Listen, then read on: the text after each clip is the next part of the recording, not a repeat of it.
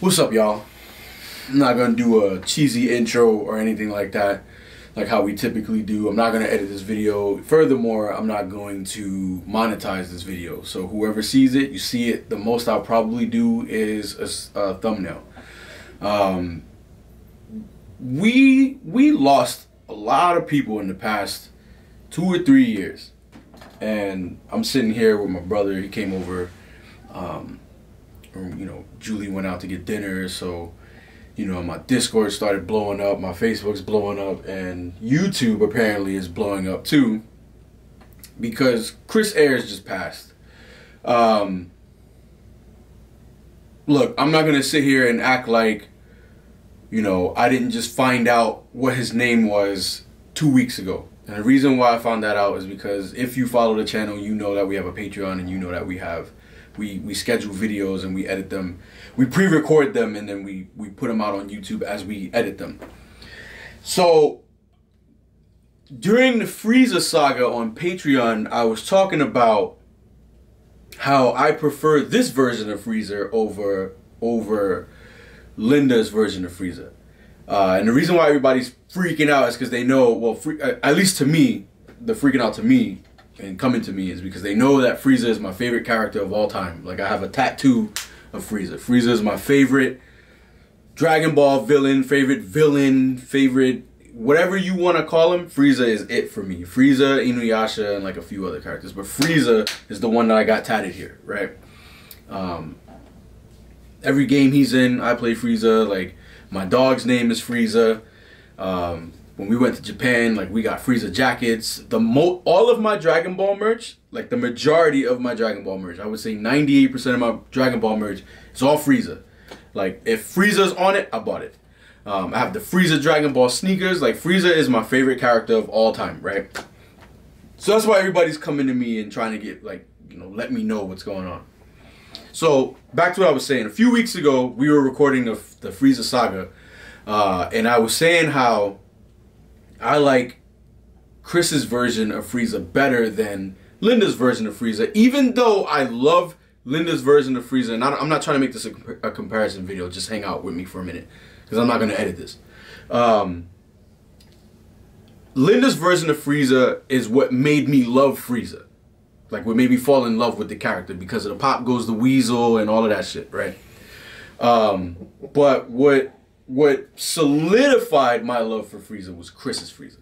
I like the accent. I love how Frieza talks. To me, like, Frieza sounded more like an evil villain with Linda's Frieza, but this version of Frieza to me was more I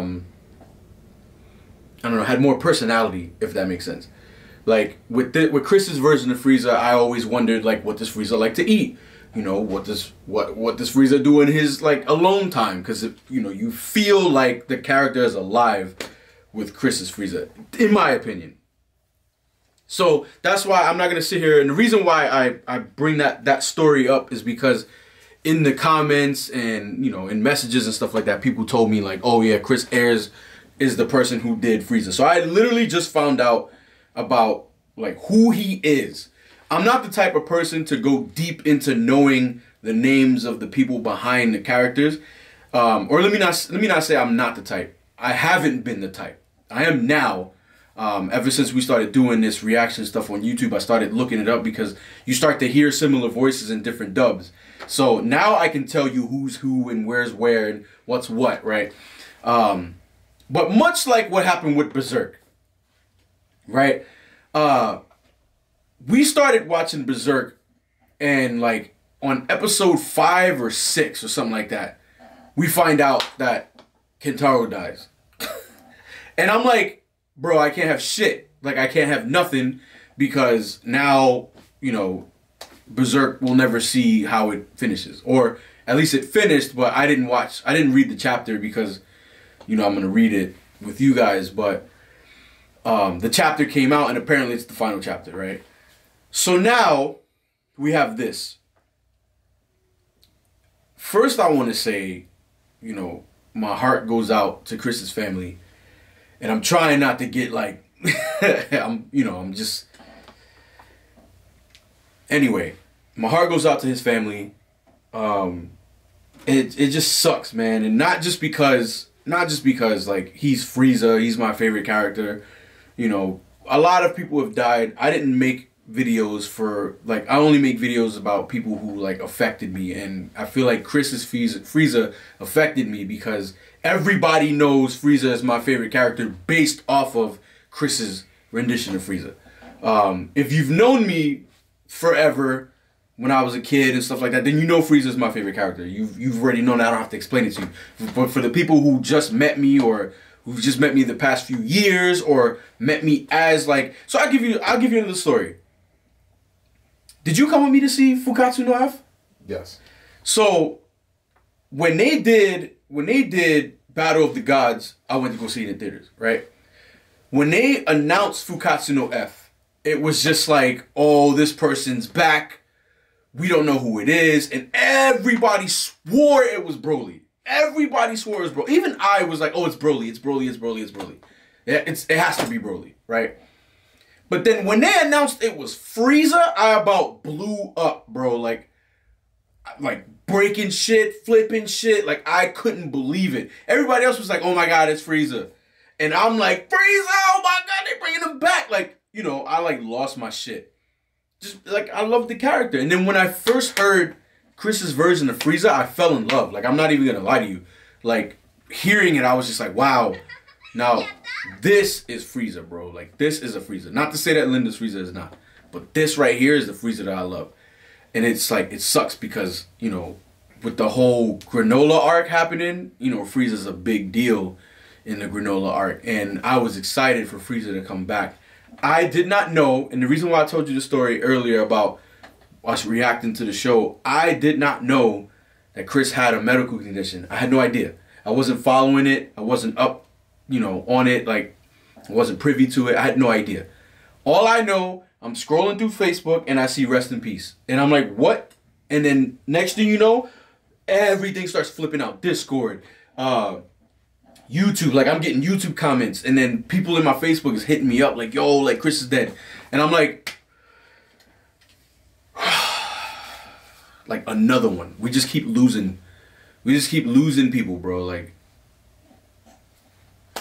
now, apparently, because obviously I looked it up, apparently he's been dealing with this for a while, and he's at peace now. You know, he doesn't have to suffer anymore. And for me, I think that is what's more important. Not, like, I think his legacy is important, and I think that he no longer has to suffer is important. Not that we won't get to see him anymore, like, do more Frieza stuff. We won't get to have him voice act. I am a big proponent of, I don't like to see people suffer, and apparently he's been suffering for years. So I'm truly sorry. Like, I sit here as a fan, and it sucks that I found out about him late. You know, it just sucks, you know. This whole situation is trash. I hope his family's good, though, and, like, I'm glad he's just not suffering anymore. I made this whole video to say that. I'm glad that he's not suffering anymore. He's not in pain.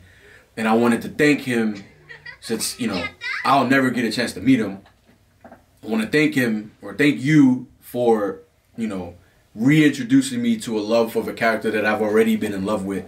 You know, for you know, entertaining us. You know what I'm saying? Like, every time Frieza was on the screen, I was glued to what Frieza was saying, to what Frieza was doing. Like, I was glued to it. I was involved, like, invested in, like, your performance as Frieza. You know, that's all I know you for. I'm sure you did more work that, you know, I'll find out once this video is over, and I'll start looking at your you know, your prior works. But I know you for Frieza, and just for that little bit of time that you were Frieza, you know, you made an impact on me. This Frieza is not, this Frieza came after you were Frieza. Just so you know, I got this tattoo after Fukatsu no F and Super was done. I got this tattoo 2 years ago.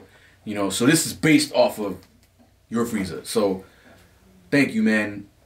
I'm glad you're not suffering anymore, and, you know, I hope you rest well. I'm trying to find the right words to say to respect your legacy and what, you know, your version of Frieza meant to me, you know.